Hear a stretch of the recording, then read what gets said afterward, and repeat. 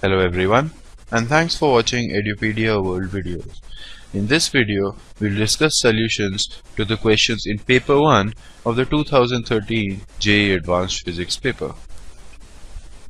The order I'll be following will be the same as in Code 0, but in any other order the questions will be the same, just the order will be different, so you can figure that out for yourself. Let's go to question number 5 now. A pulse of light of duration 100 nanoseconds is absorbed by a small object at rest. The power of the pulse is given and the speed of the light is given. We want to find out the final momentum. So this is a pretty straightforward question. We know that E is equal to PC, right? Or you can just get this from P is equal to H by lambda and E is equal to Hc by lambda. So P is equal to E by C. The energy will be the power multiplied by the time.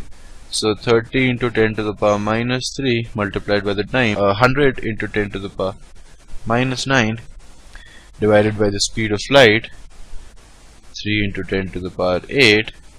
So first of all, let's take care of the tens. You have 1000 cancels with this, 10 to the power minus 17 and 3 cancels.